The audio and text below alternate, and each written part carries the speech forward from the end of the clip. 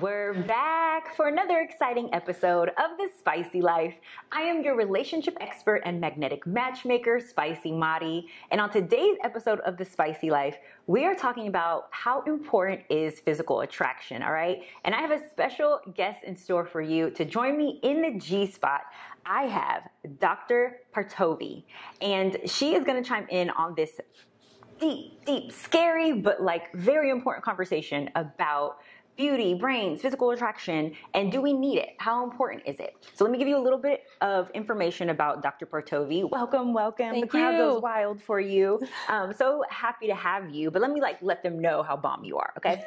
Dr. Partovi is a Los Angeles native. She went to CSUN for undergrad, NYU for dental school, and Jacksonville University for her specialty in orthodontics. She's been in practice for over 13 years. She prides herself on offering braces for $19.99 throughout her Southern California offices, reaching communities that never thought they could afford braces for themselves and their children, all right? And as someone who had braces, the world needs you, trust me. Thank you. We're gonna deep dive into this juicy conversation about physical attraction, but first I have to warm you up with a very spicy question, right? This is what I call my spice breaker. You're first gonna share with us when you first fell in love with yourself. Oh, I first fell in love with myself, let's see, I'd say about 6 years ago. Oh yeah, Ooh, it was recent. Okay, it was love recent. You know, when you go to professional school like this, you're like this. Yeah. So your maturity gets stunted. You graduate, you're in school the whole time, and then you graduate when you're like 30 years old, and all of a sudden you're like out in the world. All your friends are like married, they've got kids, and you're just coming out of this bubble, and you're like, you might as well be like 18. So I had some bumpy roads, and I dated some people who did not have the best interest for me and took advantage of things. But through a lot of therapy, my family's support. Am I allowed to talk about ayahuasca? Yes. A little bit of ayahuasca. Talk about a deep dive. Came out on the other side and realized I'm freaking great. Right. I'm awesome. Incredible. I love me. And I then started to attract what I deserved. Wait, look at Doctor over here is already living the spicy life, okay? It's why I had to have you on the show. Super excited about your journey with love, but also you really understand, I feel like, and have insight into people who are coming to you all the time, really trying to upgrade their beauty. And I want to first start with what exactly is physical attraction. I feel like you are going to know the scientific version better, but I'm going to go for it. And you tell me how dead on it is, right? Okay. So physical attraction is the physiological changes in the body that release chemicals like dopamine and norepinephrine in the brain. It also activates the orbital cortex of the brain. And these physiological changes can trigger emotional and behavioral changes. Yes. So that was the nerdy scientific definition. The nerd science. Break that down for me, okay? In layman's term, from the physical part, our brains are wired to see symmetry. Okay. Our brains are wired to be attracted, from a female standpoint, to be attracted to the strong alpha male who's going to take care of us, kill the mammoth. Caveman, Conquer. Who's going to keep us warm in the winter and, take care of us. So obviously, those are very black and white gender roles. Yeah. I'm not generalizing in that sense. But from a beauty aspect and from a health standpoint, we're attracted to health. Yep. You're not attracted to someone who needs work or who's not healthy, who's exuding illness. Yeah. So when someone's smile is healthy, you're attracted to that because you're like, that person takes care of themselves. Yes. When their skin is clear, you're attracted to that person. Correct. If someone's kind of frumpy and doesn't take care of themselves, it's not cute. Well, it tells you from a physical standpoint that not only do they not take care of themselves, but if I were to reproduce, right? Because that's plays a huge role in our sexual attraction and our physical attraction to them. Can I mate with this person? Can I breed with this person? And if they don't take care of themselves, they also aren't going to take care of me, and they also aren't going to take care of our potential offspring. Exactly. And so this is something that I am oftentimes challenged with at this Spicy Life. I have amazing, incredible, beautiful spirits that come in. And this is why this episode was so important to me, was because I have this exercise that I do called the pizza, where we start with the crust, which is what are the core values, what makes us a good person, right? I would ask my client, what do you define as a good person? And then they give me 5 qualities. And then the sauce is Now talk to me about how the person has to treat you. Like, what's the behaviors that will make you fall in love with them? What's the courtship look like? And then the toppings is the physical attraction. That's where you get to put like all the yummy deliciousness. But oftentimes people want to lean into the physical attraction. Right. They don't start with the values or the treatment. They care about the looks. And that gets us in trouble sometimes. Yep. Been there, done that. But the looks are important. The looks are important, and we can't ignore those, right? Absolutely. Looks are important, but like you said, there has to be some meat on the bone. There's gotta sustain. There's gotta be depth. And the hard part is you can be an amazing, beautiful soul, but if you don't have the exterior looking more polished, right? It's harder for people to believe or buy into what you're selling, and even dedicating time to like, let me get to know this person if the physical attraction doesn't exist. So my next topic is like what contributes to physical attraction. And I want to break down for you these things. So like you mentioned earlier, smile, right? So facial features is one of them. That would be like nose, cheekbones, jaw. So it's symmetry. You know, I don't subscribe necessarily to Instagram beauty. Okay. Anybody can be beautiful as long as they're taking care of themselves, as long as they're healthy and they're shining from the inside out. Yep. That to me is beauty. So beauty follows function. So if you're healthy and you're taking care of yourself, you automatically become beautiful. But if you aren't born with symmetry, though, that's different. You get a little help. Okay, so that's where we help you out. You are pro, like, let's do something about that. If you're 100%. displeased with the lack of symmetry, and I was born with the lack of, I guess, me too. Teeth symmetry. Oh yeah, I'm all for fixing it up. I'm just saying you don't have to go to the like extreme. But absolutely looking healthy and getting a little help where it's needed. I'm not even gonna lie. I had my nose done. Oh really? I had my nose done. I had my teeth. I had braces. Absolutely, because to me that's how what I needed to do to feel beautiful. And so it's really about like doing those little touch-ups that will make you feel more confident. Absolutely. So that you can feel as if you know, right? Because we need you to know that you are beautiful. But sometimes you have a hard time buying into it if you aren't pleased necessarily with what you see in the mirror. So of course, like, you guys got to do the internal work. But this is not an episode about doing the internal work. I talk to you guys about that 24/7. You are tired out of me telling you how much internal work you need to do.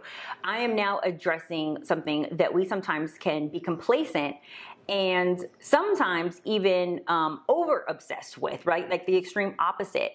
And what I notice is that us as women subscribe more to the social constructs of beauty, or even buying into beauty being our social capital, whereas my male clients and men, not as much. And they need it more because women want physical attraction now. Yes. So we're going to deep dive into that part in just a second. But the other elements are physical dimensions. And is that what you were saying symmetry is? Was physical dimension? Okay. And then facial expressions, right? Yep. So the maybe the dent in our smile, or like our eyes smizing. What facial expressions are you showing when you're going out on a date, or when you are intrigued or interested in what the person is saying? Are you nodding your head? Are you creating, wrinkles on your forehead? The hugest one that I notice is people not smiling. Absolutely. Absolutely. Resting bitch face ain't gonna get you anywhere. Nada. Nada. And if, we smile, it says, hello, welcome, come join me in this conversation. I'm intrigued with what you're saying. But also, if I give you a smile and I'm like, ching, you'll smile back. Exactly. And now we feel more safe and comfortable with each other. But why do you think people aren't smiling as much? Because they're embarrassed of their teeth. For 13 years, I've had people come to me and they talk like this. They smile like this. They talk like this. I do notice they chew some like people this. doing that. When they laugh really big, my own mom used to do that for years. When she would smile, she'd cover her mouth like that. And after we take the braces off and everything is nice and perfect, they become a whole new person. All of a sudden, they start doing their hair. They lose weight. They dress better. I have one guy who went to law school. Like, life-changing things start to happen because they start smiling. And they're inviting the world in now with their smile. So how do you feel about also like bleaching your teeth? Because I will tell my clients, like, let's get a brighter, whiter smile. Absolutely. Yeah, we do that with the braces. See, this is what I'm talking about, right? So growing up, I had crooked teeth and I didn't want to get braces, but one of the most like valuable things that I feel like my mom could have done for me was force my butt to get those braces. And I had this silver chunky ones, and I used to wear the rubber bands with the colors on them to match my outfits. I was crazy with it. I think I even went through like a glow in the dark phase, but my sister, my brother, and my mom went and got it. All of us, all my siblings. So I've already warned my husband that we'll be coming to you for the baby. We're in. Because he's going to get probably my crooked teeth. It'll be our pleasure. Okay, there's also non-visual cues that also like feed into physical attraction, and then there's also evolutionary psychology, which like is more around I think what you were touching on, like what the physical beauty shows and how it shows like the youthfulness, right? The physical health, the mental and emotional well-being and strength. And I think that's what you were kind of talking about earlier when you were talking about like the biological way that our body connects with it and wanting to mate with someone. Right. But is that primitive notion, like, does that still exist? Because that's so old school. You feel like that still till this day matters. We still have that primal brain. We still have fight or flight as much as we, it's still in there. We're still running off of that primal brain as much as we want to think we're evolved. That Cro-Magnon man is still in there and it controls a lot of our life. So that instinct we have, that all of a sudden you walk into a room and this one, not that one, it's in there. So let's talk about that. This one, not that one, right? Like we had said earlier, it's also about energy and confidence. But when we're selecting someone based on physical attraction, and I feel like there's things that help boost, right? We can do something about our fashion. We can make sure we do our hair, clear our skin, fix our teeth. Maybe you're taking off your glasses and you're getting contacts or LASIK. Like there's a ton of different things that you can do for just these little touch-ups. But there's also the notion of just accept me as I am. What would you say for those people who are like, no, I don't want to do all that. Just accept me as I am. What are they left to do? Then, that's okay. They can be as they are. If they're confident and they're happy with who they are, they will find their match. I feel like energetically, everyone has their match. So if you are putting in the effort, you're going to find someone who's also putting in the effort. That part. Okay, so what Dr. Partovi just touched on is if you want the whole accept me as I am, she mentioned, though, the word work. A lot of us don't want to work for it. We want it to just fall on our lap. So not only do we not want to do the self-maintenance or the self-care that's necessary, we also don't want to have to speak to someone. We also don't want to have to go above beyond in our courtship. We also don't want to have to put ourselves out there. We also don't want to have to, go out a night that we don't feel like it. When she's saying work, there's also the element of, well, if you don't want to be on the dating apps, what are you doing to supplement that, right? What are you doing for self-growth? What are you doing for your mental health? How are you pouring into yourself? And also, what are you doing on a daily basis to make connections? So I just want to make sure that when she said the word work, that you guys are understanding that there is the accept me as I am. I don't have to put extra maintenance maybe into my beauty. However, I'm not with that. I'm against that because people are my products. And so to make you the most marketable and sellable, I need you to have that bomb maintenance. Right. Then you have to be willing to accept somebody else who's take me as I am. You can't expect someone to be, looking great all the time when you're not. Yep. So you got to find your match. So if you don't want to put in any effort, well, then you're going to be happy with someone who's not. I think that also, too, when it comes to like dating, the interesting part about this, because you were saying earlier, you walk into a room and you're like, okay, who do I want? Who am I choosing, right? Where does my mind go? Part of what is crazy is, and I'm going to get to the list for you guys in just a second, of how we date now and how our priorities have changed in what we're looking for, right? There's like 10 things that have changed historically about what's most important to men and women. And I'm going to go through that list for you guys in just a second. But like, I don't think that people understand how to identify when they are physically attracted, like what their body is essentially going through. And there is this, we call it chemistry, right? But part of feeling this chemistry, I think, is also the physical attraction. Do I not only want to take this person's clothes off, but how do I feel when I'm around them? Yes. So there's this heart rate that speeds up. There's hot flashes that you may be getting. There may be a sense of safety. Safety, security, yes. And sometimes even the opposite, which is nervous around them, I think too, will like contribute to whether, oh my God, like I want this person to want me back. So there's a roller coaster ride of emotions. The part that I always try to warn my clients about is what you don't want is someone to feel indifferent towards you. Right. You don't want someone to feel like, I can take them either way. They're just okay. No. That's the worst feeling. You want to be number one. You want to feel like they can't live without you, just like you can't live without them. How did you get your husband to can't live without you? So give the secret. We met on Tinder. Okay. Talk about dating apps. We met on Tinder. And it was, you know, he looked in my pictures, I looked in his, and I'm a big music fan, big Metallica, Pearl Jam, you know, big fan. So I had a picture wearing my Metallica t-shirt under my lab coat, going like this. And he saw that and he was just like, who are you? Where did you come from? And, you know, he had pictures that I was attracted to, except his teeth were crooked. Not even gonna lie. And I'm like, okay, I can fix that part. Like that I can work with. There are some things you can fix and there's some things that are solid that you can't change. If you don't like the guy's mother, well, that's, you know, not changing that one. But his teeth, I can do that. I love my mother-in-law, by the way. She's listening right now. FYI. So how did I was just me. I have to tell you, was I taking care of myself? 100%. Absolutely. 100%. Was I getting my blowouts? Was I getting my roots done? Was I working out? Was I eating clean? Was I focusing on myself? 100%. And he came in and our lives just flowed nicely together. You were able to merge. We were able to merge because he was doing his part. And now, and you were talking about this with me earlier before the show started, he is a part of your practice though, yes, right? He is the director of operations. Also work with your husband. And that's like such an interesting dynamic, how you did a little mini transformation on him and then also got him plugged into your business and now he's working with you. So you guys are doing the power couple thing. We are. And that's part of the reason I was attracted to him.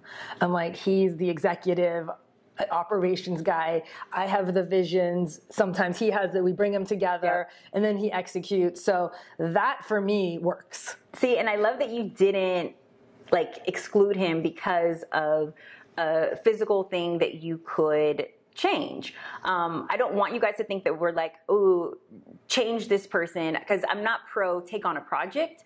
I am, though, be realistic. If the person has the core values and they treat you incredible, the aesthetics can always be worked on, right? And if you guys are listening right now and you're wondering, what are the aesthetics that I can potentially work on?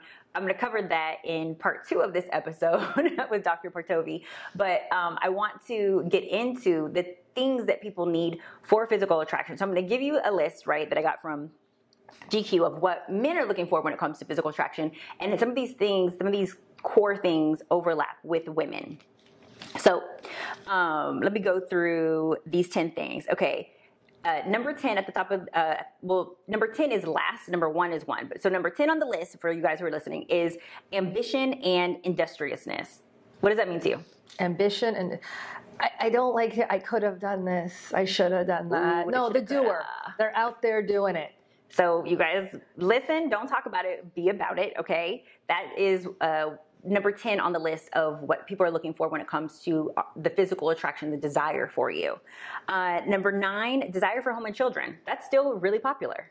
Yeah, people, you know, there's a group of people who don't want kids, and I hope that they find each other. And then there's people who do, and that's part of that primal brain is to procreate. So. Do you have a nurturing bone in your body, and then how do you demonstrate that, right? Because I also think that while you're dating, there are cues that you can give to show that you have maternal and paternal instincts that let the person buy into the idea of being able to spend a future with you. I'm sure at a certain point you maybe served your husband a plate, or I don't know, cut his hair, or fixed his teeth, like you said. Food is my love language.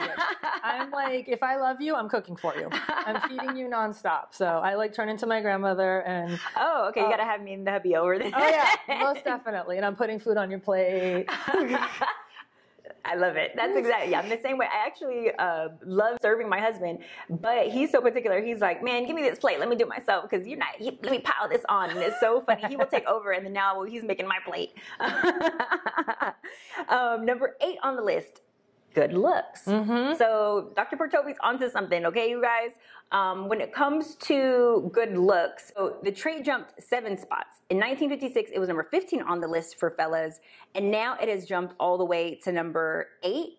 And then for ladies, it jumped all the way from number 18 to number 12. I blame dating apps. So that is exactly part of what has happened, is like now having access to a plethora of people that were inundated with beauty overload who we wouldn't have had access to before, because historically it would have been within your own community, within your social circle. But now you have access to people who are essentially maybe out of your league. I'm going to say this, guys. The great thing is you can move leagues by simply doing the self-maintenance should you choose, right? This is why Dr. Partovi's profession exists. But the other element and the main contributor is that now we live in a time where women are wanting physical attraction even more than ever before, because we are more self-sufficient and can provide for ourselves. So before, when it was just like, I just want protector provider, now it's like, no, that's not fair. Physical attraction is extremely important for him, and it is for me as well, and we're owning that. The hard part with that, though, is that men, 1, don't put in the same maintenance as us as women, and then 2, we're also harder critics. So men go, as hard as it is to believe, men aren't as anal when it comes to how they define beauty as how we define beauty. Oh yeah, we're a lot harder on ourselves than they are. What? Way harder. What? It's like a crazy difference. That's why they say women get dressed for other women. We sure do, because I'm like, I hit my friends up for the compliments before I even like turn to my husband. I'm like, he's gonna think I look good whatever I put on, but it's my girls. I need to know if I look cute enough to step out. I can't stand when they say that, by the way. You look good. You put something on, you put a lot of effort. You look good all the time. No, I want to know I look good now. Give me a new affirmation right this very moment. Not all the Have them stored in your back pocket. I feel like he has started to like learn to do that, right? Just compliment me out of nowhere, so that way he's already made so many deposits that like they're just like good to go, ready to go, and I don't need to like beg for any anymore. I love my boo. Shout out to my husband, Shay. Next element, and this goes back to your profession, good health. That's number 7 on the list for what people are looking for when it comes to a mate and what they find extremely attractive. Good health. And that was similar to what you were talking about when you're like, okay, what are you putting in your body? What are you feeding yourself? How are you showcasing that you are in good health? Are you physically fit? Are you doing things for your mental health, but also your physical health? Right. So next one is sociability. How personable are you? Can I take you out? Can I bring you places? Then pleasing disposition. Are you friendly and agreeable? Are you a likable person? Number 4 is education and intelligence. And this actually moved up the list for men. They want us smarter now. Yep. No nice problem. To know all this money on my student loans is paid off. Because they want us educated. But it also speaks to the level of mental and intellectual stimulation that men are now requiring from us. They too want to be able to talk about interesting topics with us and be able to be intrigued and fascinated just the same like we want to learn from them. They want to learn from us now too. It's become a real partnership, I think. Yeah. It's not just like, I talk to my guys, you talk to your girls, and we just have sex and make babies, and that's, you know, we pass, you know, what is it, 2 ships in the night kind of thing. It's a real partnership now, so you both want to be stimulated. This is what we've been working towards. Next one on there, number 3, is emotional stability and maturity. Men and women both agree that they need this to be more attracted to you. And then next, number 2, is dependable character. They want someone they can rely on. And then number 1, mutual physical attraction. Well, there you go. So to our point earlier, physical attraction is extremely important. This is number 1 on the list. But not only do men want to desire you, they also want to be desired by the woman as well. And so if you guys are listening and you're questioning, you know, whether maybe you crossed all your T's and dotted all your I's on, am I as physically attractive as I can be? I'm not telling you go out and do a million surgeries. I'm not telling you to do anything that is crazy expensive. What I am saying is if there's something that you can improve upon that is a quick fix or something that you can invest in even that will make you feel more confident about your physical attraction, by all means, please do that. And we can start with teeth. Please talk to us a little bit about some of the specials that you have going on. Help my listeners out. Absolutely, absolutely. So like I said, beauty follows function. So, you know, the point of braces isn't just to make them look pretty. Yes, the side effect is you're going to have a beautiful smile. But the ultimate goal is when you line your teeth up and you're biting in the right position, your teeth are able to self-cleanse, you're able to clean them better, you don't get cavities. And as a result, yes, you're more attractive. So, I mean, it's a nice side effect to have. You know, getting regular cleanings, all of that is super important. What we're offering is we do braces for $1,999. That is so affordable. I mean, most places are upwards of $5,000, $6,000, $7,000 anywhere you go, pretty much in the country. My friends are like, what are you doing? Yeah. And the reason we do this is because a lot of people don't have the good insurance that's gonna, the PPO that's gonna kick, you know, $2,000 towards your braces. Yeah. The majority of people don't have that. People make too much money for Medi-Cal. And if you do have Medi-Cal, which I'm totally all for, you have to be under 18 and you have to have a really jacked up teeth. They have to be really, it has to be a very severe medical case. Yeah, it has to be a medical case. And there's a big chunk of our community and in LA, Orange County, Riverside, IE, that fall in between there. Yeah. That, you know, it's the single mom who's got 2 kids and can't afford $6,000 a pop for each one. So we came up with this system that we literally do braces for $2,000. I love it. So you're going to hook my people up with a little spicy little special, and you guys are going to come in. Please ask for Dr. Partovi.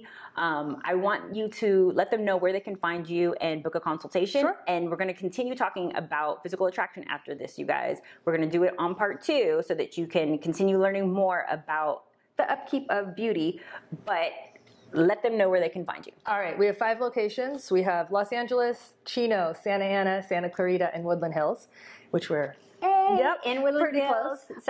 Our phone number is 310-998-7600, and the name of the practice is 360orthodontics.com, so you can find us at 360orthodontics.com. So excited to have 360 Orthodontics hooking you guys up. Stay tuned for part 2 of how important physical attraction is, because we're going to be talking specifically about smiling. The Spicy Life.